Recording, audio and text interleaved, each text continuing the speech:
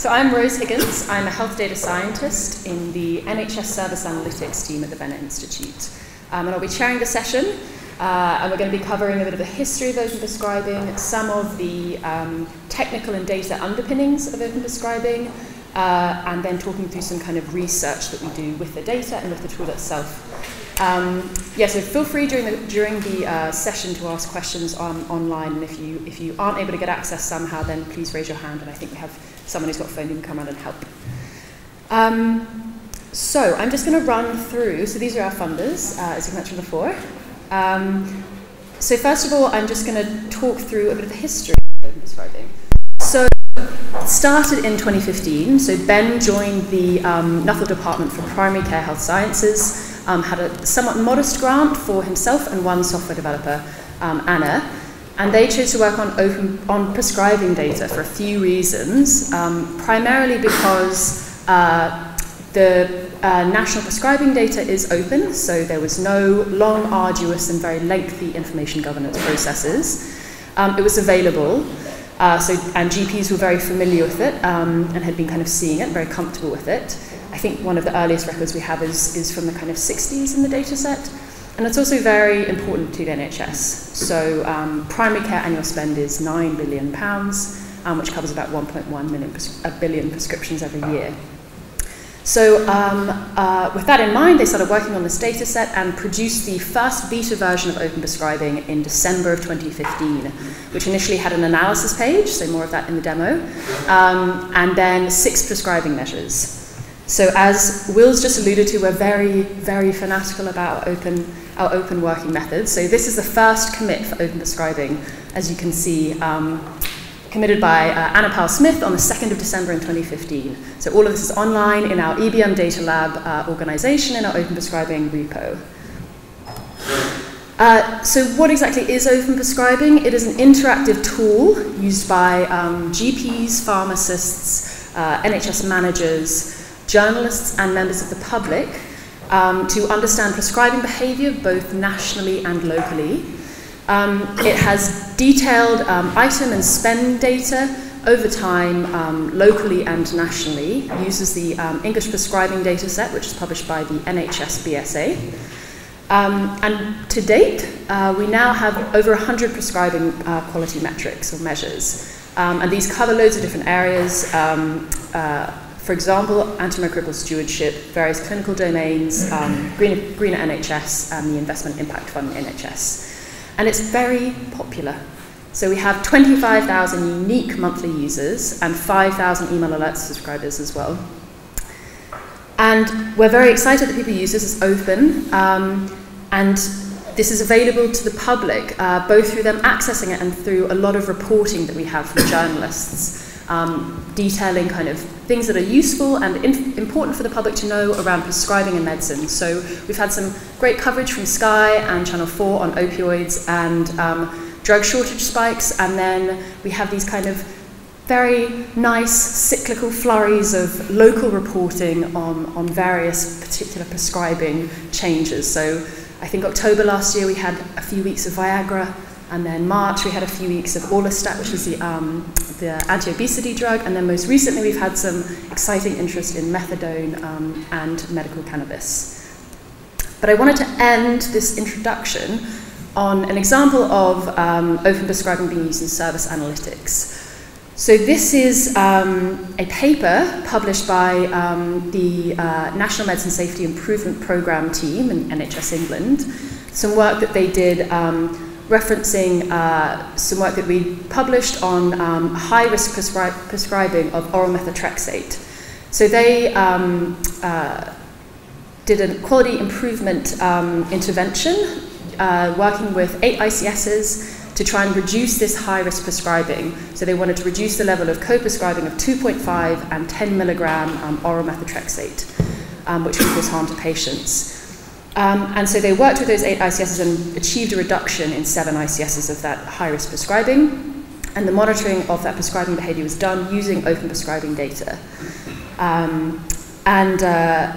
And that obviously is very important that we use that, and it's actually led to improvement in the prescribing behaviours and ultimately reduction in harm to patients, which is which is very exciting and always what we want to achieve.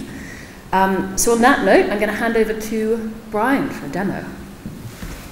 I'm going to ask for volunteers in a moment, but unlike every other presentation, feel free to take out your mobile phone and go look at OpenPrescribing. Go look at your local practice and what's happening. Thank you, Christine. That's brilliant. And while we're doing that, can I have a volunteer? Maybe someone to call out their practice or their CCG that they work at or live at or use, that we can go and have a look at their prescribing. Cambridgeshire, okay, and this was not a plant, that's not someone from the Bennett Institute. So we can see here on OpenPrescribing we have dashboards for all these organisations across the NHS, all these three-letter acronyms. So we're going to well, I call it CCG, but are now sub-ICB locations.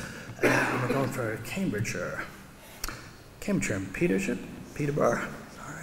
Okay, so this is the dashboard. All the dashboards look the same. Again, we are a bit lazy. We reuse everything, but it makes it really easy to explore the site. We have 100 measures, as someone said earlier, on OpenPrescribing in Cambridge and Peterborough. And this is what the teams, what the meds op teams, so there's every CCG's pharmacy teams around the country, they'll be going in looking at this on a daily basis. On OpenPrescribing, we have every measure arranged where there's room for improvement, so compared to their peers. Now, to show you the charts, you'll be looking at a lot of these today. So these are decile charts. So we've calculated rates for every prescribing. I'll come to some of the measures in a moment. The red line is the organisation, so in this case it's Cambridgeshire. The more solid blue dotted line is the English median, and then the blue decile. So first decile is the lowest 10% in England, and OpenPrescribing, low is good. Everywhere we make a value judgment.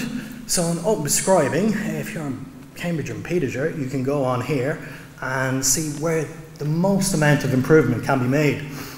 So, what have we got? What would you like to hear about? Antibiotics or NSAIDs? Carol. Antibiotics. So, if you're in CCG here, you can go look, oh God, we're an outlier for this. What is it? So this is a measure around broad spectrum antibiotics. So these are antibiotics we want to reserve for really specialist cases. We want to use different antibiotics more commonly. In Cambridge and Peterborough, compared to their peers, they use lots of these antibiotics, so you can see they're the highest in the country for this. We might come to it later. There's been great reductions over the country in antibiotic prescribing to help with antimicrobial resistance. But if you're in the CCG, then you're like, okay, where are we going to go? How are we going to improve this? So you can then look at individual practices. You can maybe go and have a chat to them. And there's a few people here who are GP prescribing advisors. I was one before. You go maybe to Octagon and say, hey, Octagon Medical Practice, why are you prescribing loads of antibiotics? Now, it may be that they're a soft touch, people are just coming in getting antibiotics, or maybe that they run a specialist clinic for specialist infections, maybe sexually transmitted infections where they need more of these drugs. So there might be very good reasons why practices are using these. And then you can go down and you can go visit York Medical Street and you can see, oh, they were really high, but they've made lots of improvement recently. So you can go in and give them a good news story, which is always good when you have to deliver bad news. So back to the dashboard, we'll show you some other features. Staying here, bottom right, I won't stay too long, but every practice. So nerds like us, we go and look at a lot of time, but most people just want a monthly summary of how they're doing, how they're driving, as TPP say. So you can put in your email here and you get an update about your practice prescribing every month. What else is on the dashboard? So we can look at savings on individual presentations. So in the NHS, prescribing advice used to be really simple. You'd say prescribe generically, it's safer and it saves the NHS money. I think the King's Fund have estimated saved about 7 billion over the last few decades. The NHS pricing mechanisms have got more complicated. There's a thing called the NHS drug tariff, which pays for every single prescription that a GP writes. And then, for example, it might be cheaper for a GP to prescribe a tablet or a capsule. And there's now brands. So traditionally used to be brand name drugs were really, really expensive. To take advantage of some of the mechanisms of the NHS drug tariff, once a drug goes off patent, instead of bringing out a generic medicine, a company will bring out a brand medicine, but make it really cheap. Won't go into why that makes, but it makes the different unit cost of each medicine very, very different. We made a tool to work out what was the price per unit that everyone is paying and work out how we could get that most efficiently, or cheapest, to the patients. And not by some theoretical example, but look at what the best 10% of practice, or most efficient 10% of practices are doing. We can see here, so venlafaxines and antidepressant. So in Cambridgeshire, they pay £1.15 for each individual unit of venlafaxine, but actually the most efficient 10% of the country spend 35p. So that's quite a big saving. In Cambridgeshire, it's 9,000 a month they could save, and you can click in here, and we can see for Cambridge and Petershire. So they prescribe actually quite a lot of generic venlafaxine. So that's good, that's the old NHS advice. A lot of people would say we should stick to that. But actually, a lot of people are using these new brands. Vencam, Vencine, Effexor is the originator brand, but are much cheaper. So again, this is a tool just to help people spot where they can see savings. For those that don't work in the NHS, I'm sure you can imagine we're under a lot of pressure at the moment to save savings. So this is another tool that can help people save savings. Right, volunteer over. They are pre-specified measures that we offer up through our dashboards and emails. We also have an analyse page where anyone can go on and have a look at what anyone is prescribing in the country.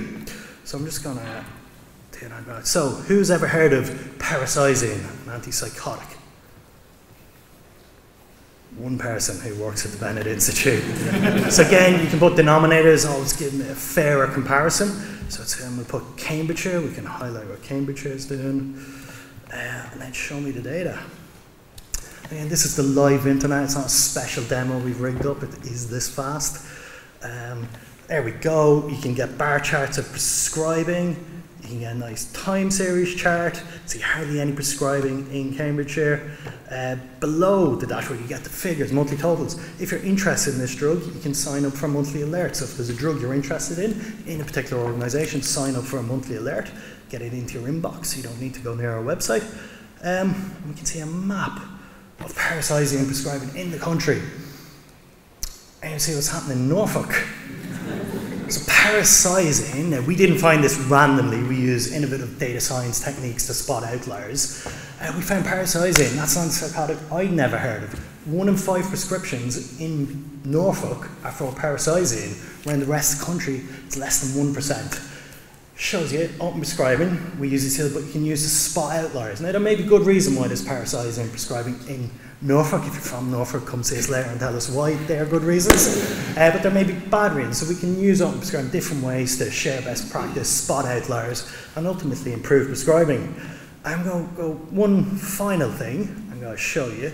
So the NHS, you may have seen in news stories, you may have seen Channel 4 had 2 minutes and 30 seconds a few months ago on prime time with OpenPrescribing in the background. There's a lot of drug shortages in the NHS. Where things are short, but they're still available, pharmacies and the government negotiate what's called a price concession. That's an in-month adjustment to the drug prices. And in every CCG, every NHS organisation across the country, there's some poor sod with an Excel file, getting Excel files from all over the internet and calculating how much that is for their organisation. Using OpenPrescribing and methods and the stuff we've built up, we're able to build automatic generators. So here we have drug shortage pricing, and you can see very, very low. You can see it spikes after Brexit, coincidentally, I'm told, and comes during COVID. We've had lots of trouble. This is huge price pressures on the NHS due to the unavailability of some common generic prices. But again, email address, used to be people that have to go calculate that themselves. As soon as these prices are announced, we're able to bang our email in there and it comes right into your inbox. And that is a live demo of OpenPrescribing, which is very easy to do once you get your computer working. Who's next? Hello, I'm Peter and I run the data team at the Bennett Institute. I'm going to be talking today about automation, by which I mean getting machines to do the boring stuff so that we can get on with the interesting stuff. I'll take our work with price concessions as an example. I want to show you how our concessions reports end up in an email that gets sent to a few hundred medicines optimizations teams, practice managers, journalists and other interested people. The data lives in a website published by the Pharmaceutical Services Negotiating Committee. We have a little computer program called a scraper that fetches this web page, extracts structured data from it, attempts to match the drug names against drugs that we know about, and updates our database. This is all work that a human could do, but it's time-consuming, error-prone, and probably quite boring. So when this web page is updated, a notification email is sent. When one of our team receives this email, they type a command into Slack, which is the chat program we use at the Bennett Institute. We've got a little bot called Bennett bot, which listens for instructions in Slack, and when it gets this instruction, it runs the scraper. When the scraper is finished, it reports on how many new concessions it found, and on whether there are any concessions that it couldn't automatically match against drugs in our database. If so, we can manually reconcile them using more commands in Slack. And then once we've checked that the numbers that we're reporting on the OpenPrescribing website look sensible, we run one last command which sends the emails to anybody who has subscribed. When you sign up for emails, you can choose to receive them so that they're customized to your organization, whether that's your practice, your C2G, or NHS England. The email for NHS England looks like this, showing the total estimated cost of this month's price concessions, as well as the drugs that contribute the most to the extra cost, and an indication of how this month compares with the last 5 years. Over the years, this piece of automation has saved countless hours of manual labour in spreadsheets in medicines optimization teams across the country. And I think it demonstrates the value of software engineers working very closely with subject experts. In this case, it was a CCG pharmacist, Rich, who came up with the idea and guided the work, while Dave and I, Dave speaking a bit, wrote different parts of the code over a few days several years ago. But in other cases, it's been our subject experts like Nick with his clinical trials reporting, who have learned enough about programming to be able to automate the large, boring parts of their work to allow them to focus on the interesting stuff. If you're interested in learning more, I'd suggest taking a look at a book called Automate the Boring Stuff with Python. It's freely available online, or you can come and talk to me or anybody else who looks nerdy and talk to me about learning to program during the next break. So thank you.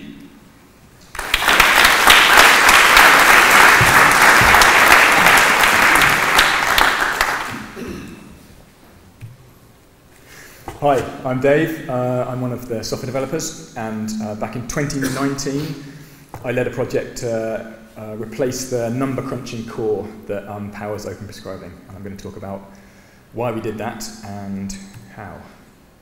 So, we used to think that the prescribing data set was just too big to be usable in an interactive website. Like querying it was just too slow.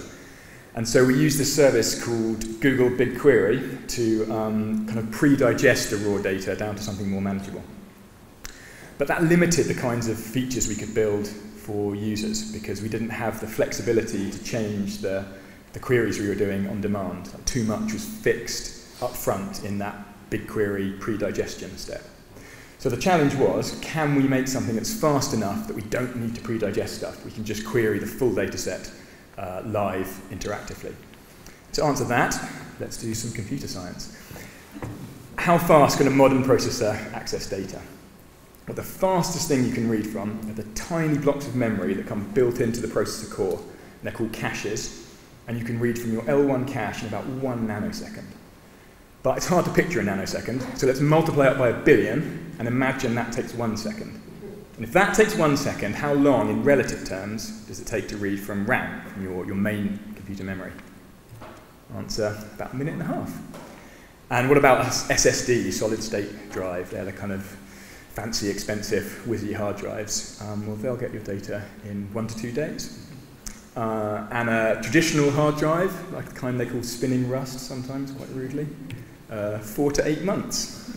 And if your data's in the cloud, you're going to be waiting years. So, 2 things are hopefully obvious from that. One is that you really, really want your data in RAM. You want to be getting stuff in seconds and minutes, or nanoseconds and nanominutes, not in days and months. And 2, it matters how your data is structured in RAM. So if you can arrange things so you're doing lots of those fast 1 nanosecond cache reads, and then only occasionally reaching out to RAM to pull in more data, your code will run much more quickly than if you're constantly hopping back and forth between the two. And the technical term here is cache locality. You want data structures and code that have good cache locality. Right, back to prescribing. You can ask how much of this drug did that practice prescribe in this month, but that number in isolation isn't terribly useful. What you really want to know is how does that number compare to what other practices were doing, and how have all those numbers changed across time. In other words, we're not interested in individual numbers, we're interested in matrices. And you can think of matrix here as just like a fancy pants maths word for a big table of numbers. In this case, spread across time, which is the columns, and practices, which are the rows. And matrices, it turns out, can be really fast to work with because you can structure them in such a way they make efficient use of RAM and they have good cache locality. And there are some great open source libraries that do a lot of that work for you. So we took a bunch of open source libraries and we restructured our data as matrices, and we were able to produce what is effectively a database specifically optimized for prescribing data. We call it the matrix store, and it lets us query the full prescribing data set, every drug, every practice over the last 5 years in tens of milliseconds. And the point isn't being fast for its own sake. The point is if you can make things fast enough that you can query the raw, undigested data, it fundamentally changes the way you can interact with it. It changes the kinds of analysis you're able to do, it changes the kind of tools you're able to build. And that's what the matrix store does for OpenPrescribing. Thank you.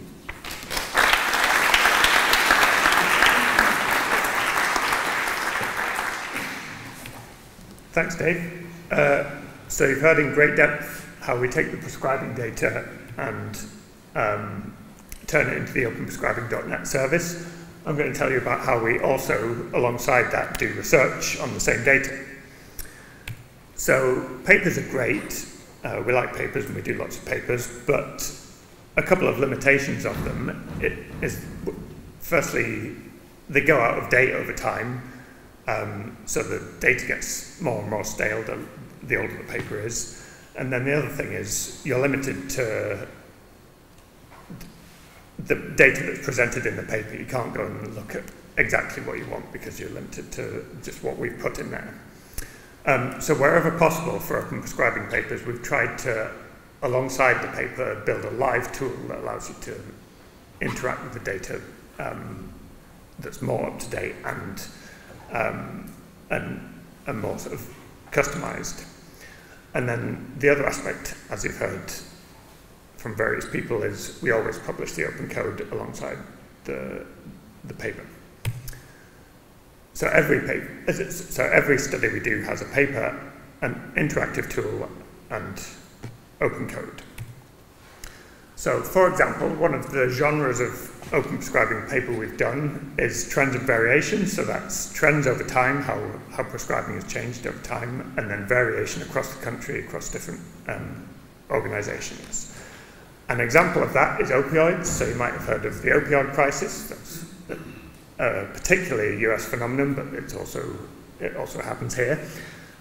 So we showed that there was a massive increase in, so this graph here is particularly high-dose opioids, which are a particularly problematic sort of opioids. And that sort of prescribing has increased many-fold between 1988 and 2016. Obviously, the last year on that paper is 2017, so that's already getting quite stale. So you can actually go and look at OpenPrescribing.net and look at how opioid prescribing is going at the moment, and you can see it's actually trending downwards, which is great. And then, of course, we published the code alongside. We're also very interested in things that make people change their prescribing behavior. So this is one of the open prescribing measures. It's trimethoprim and nitrofurantoin. They are drugs they are antibiotics that are used to treat urinary tract infections.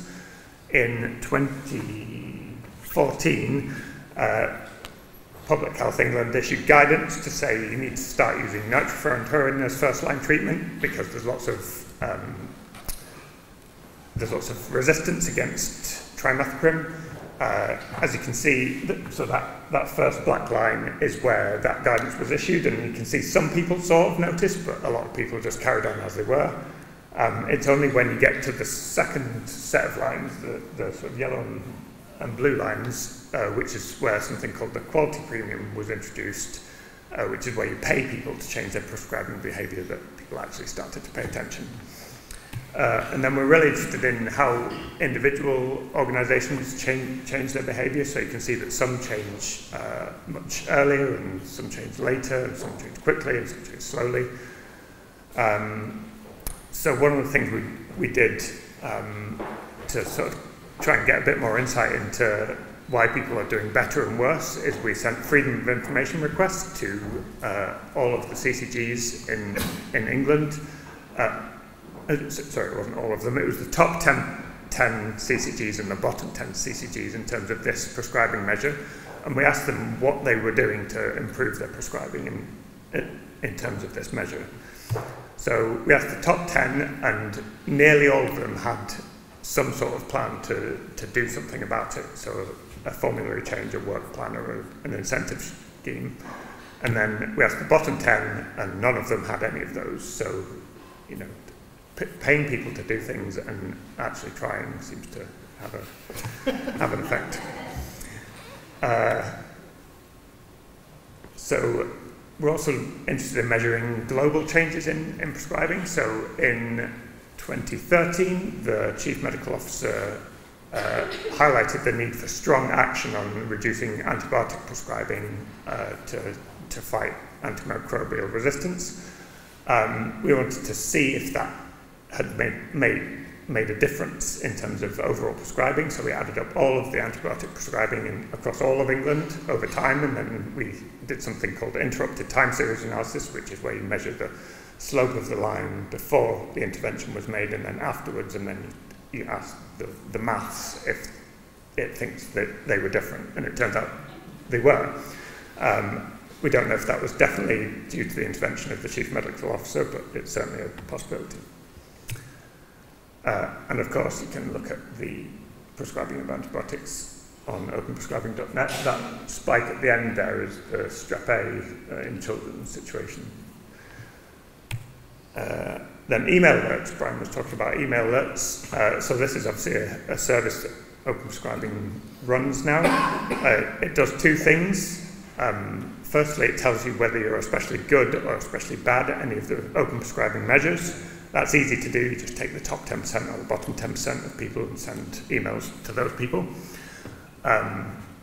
We also wanted to tell people if their prescribing was improving relative to their peers, and that's much more challenging.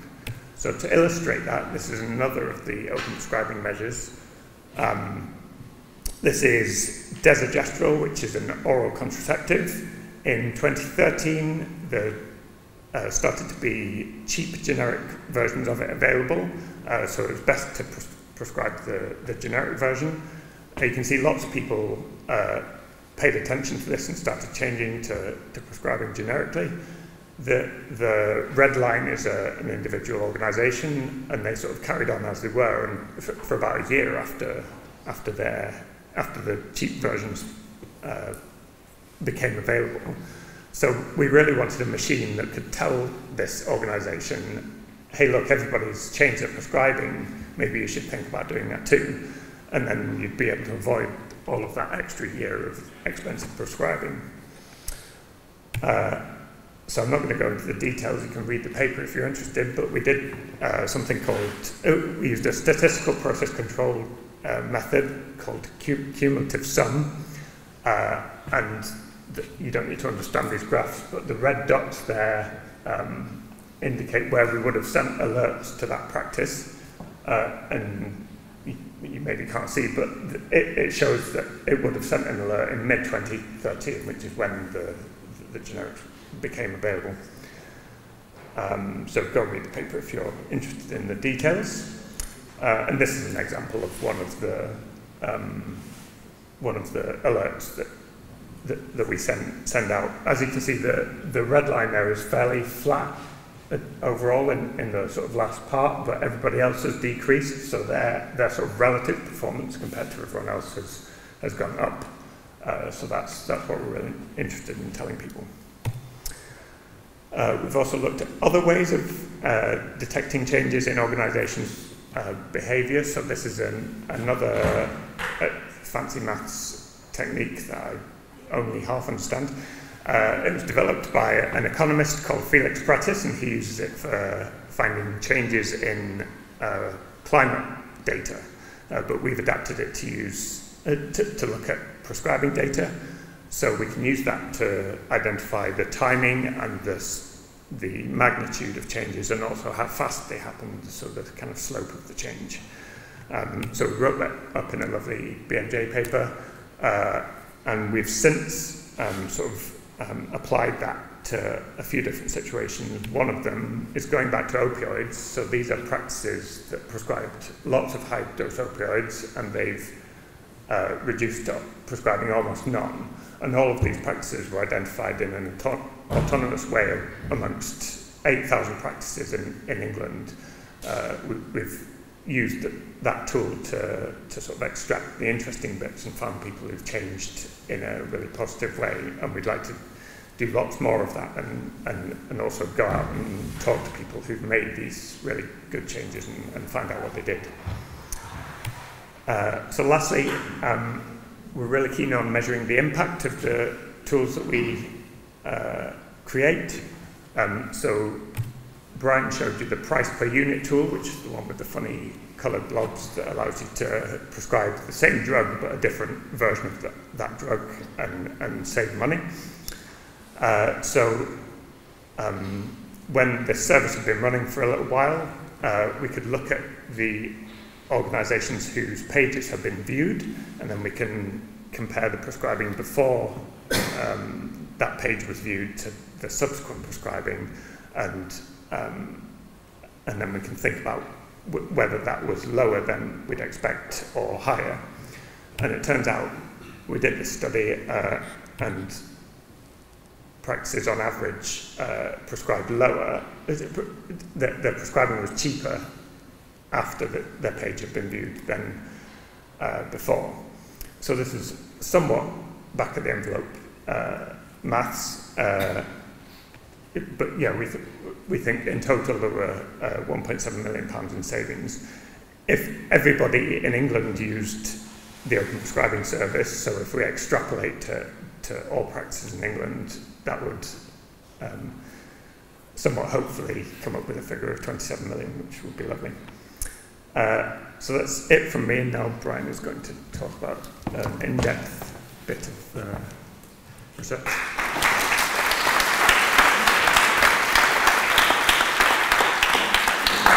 It's going to be sick to death of hearing about price per unit by the end of this talk. One final thing. So I was in Wakefield a few years ago, 4 or 5 years ago, giving a talk to about 200-300 GPs on the PPU tool, much like you heard earlier in the talk from Alex. I was doing it, middle of it, GP, front row, stuck up his hand. I was like, oh, don't like questions right in the middle of my talk. But I was like, come on, what's the question? He goes, wait, I know what you've said, but with the generic prescribing, why is there loads of little dots beside the atorvastatin? In front of 200. Good question. I'll come back to you next week. And I did, and that's why everyone should put their questions on the VBox, and we will get back to you. But so I went back to Data Lab HQ because I had no idea, because when you prescribe generic atorvastatin, it's the most common drug used for cholesterol in this country, it should be the same price everywhere. So first of all, Peter, Dave said, went to work. We're like, there must be something wrong with the code in Open Prescribing. Maybe there's a bug somewhere. We've got open code, so it's very easy for us all to check. Some of us weren't around at the time. Couldn't work it out. Could not see anything we got wrong. We started doing all sorts of fancy pants analysis. We got data sets from community pharmacy trying to work out, was there some unusual charge that was being made in Wakefield? Couldn't find anything. So we went back to the NHS Business Service Authority. So these are the people in Newcastle who get all the prescriptions from across the country, 1.1 billion of them. They scan them into their computers and they produce the CSV at the end of the month on how much GPs are paid. So I said to them, we can't work out what this is. They said, oh, well, it's manufactured generics. I went, oh, what's that? But highlight why it's good to have good relationships with people who make the data, and then we take it and use it, but you also have to go back to data producers. So we went, what is it? So what are manufactured generics? So first off, this is a generic drug. It's one common contraceptive. We know it's a generic drug because there's huge debate on how you actually pronounce it. We think it's cosiprandol, but there's other shades of pronunciation on that. That's a generic drug. Dianet, this is the traditional brand name originator drug. It's really expensive. Cosiprandol, really, really cheap. I mentioned branded generics earlier. So Claret is in between, and that's a brand that was allowed to come out once the patent expired. Instead of producing a generic, they produce a brand, priced it in between the other two, and tried to take advantage of loopholes in the interest drug tariff. Now, what manufactured generics are, Cosiprandol brackets Morningside. Now, to you, that looks like a generic. It looks like a generic name to me. That is actually a brand name. So Morningside, in their wisdom, and using a loophole in the MHRA naming convention of drugs, made their brand name look like a generic name with their own company in the title. The important bit about this is, it's the same price as Claret. It's expensive. Same price as Dianet. It's expensive. So it's an expensive brand name, although it looks like a generic name. It's a really important thing. Something the BSA do, and I still don't know why they do this, they treat this for the purposes of paying pharmacies as a brand. They paid a really expensive price, but then they put it into the generic part of the data set. So you've got it looks like a generic item, but it's priced really expensive. And that gives us the long tail, but it's hiding in plain sight.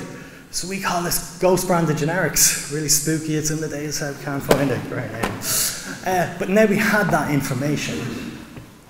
There's no way, people are doing it. Everyone's told to prescribe generically, and if they prescribe a brand name, they go and look for something that looks like a brand name. But we went and looked. £11.6 million, we reckon, every year were attributed to these ghost branded generics. Now, I was sitting talking to Rich, I was like, there are some occasions where a GP or pharmacist will take a generic name and they want to specify the manufacturer's name. So the classic case is epilepsy, but there'll be some patients who won't react well to some generics because there's a particular type of lactose in it and they need one specific manufacturer. BSA were telling us loads of people do this. There's no way there's that many patients that cost £11.6 million. So back to Data Lab HQ as it was at the time. If you look down the back of the sofa, and we had a file down the back of the sofa around what computer system each GP in the country uses. So nowadays there's two, EMIS and TPP, who you'll hear a lot more about later. So we threw this into the analysis. And what we found? All the cost was attributable to TPP's System 1 system. So £11.6 million of these ghost branded generics was all going into System 1. Hang on a minute, what's going on here? So I cycled up to Islington Central Medical Centre. Rich, I think, rang someone to go look at someone down in Devon, System 1. And we looked at the two main systems, EMIS and TPP. System 1. Now, on System 1, probably quite rightly, they had all the generics and all the brands, and the Cosiprandol brackets Morningside was in with the brands, although it was up the top because of alphabetical ordering. When you issued a prescription, it was quite easy to select, it looks like a generic, and where it was on the user interface was presented first. So you can see a GP would just click it, thinking it's the same as everything else. When I tried to do that on EMIS Web, it wouldn't. It would just print off as generic prescription. So EMIS designed it, couldn't do it. TPP, quite logical implementation, but it was because I was allowed to issue these prescriptions. What are we going to do about this? So we wrote about this. We wrote a blog on the 20th of December, 2018. In retrospect, I think we ruined a few people's Christmases, which apologies, everyone's here, we'll buy you some warm Pinot Grigio later. Ben tweeted it at 2:40 p.m. in December 2018. Went mad. So everyone saw this was happening. TPP, System 1, there was a problem here, costing the NHS an extra £11.6 million. And credit to TPP, they left their Christmas party, they rang us straight up, and they were like, what's going on? I said, I think it's this. They went, oh, okay, leave it with us, we'll get back to you. So straight after Christmas, this is Robin Connebear tweeted, TPP rolled out new tools, so they saw, yeah, this is fair enough. Real-time analysis had spotted, a logical user interface just at the time, but our monitoring had showed up that it was a problem. They rolled that problem out. And it's from our paper in the British Journal of General Practice. So the green line, which is the one going up like that, is TPP over the last well, 2018's last 8 years, was just skyrocketing because there was more of these types of ghost branded generics coming out. But the really, really great thing is, as soon as TPP rolled it out, you can see at the very end of the chart, bang, starts coming down. Almost immediately, this change from us as researchers working with TPP, it was an inbound change in front of GPs. Within a few weeks, their whole user interface had changed, and this started saving the NHS money. And that is how we became friends with TPP and how we eventually went on to build Open Safely.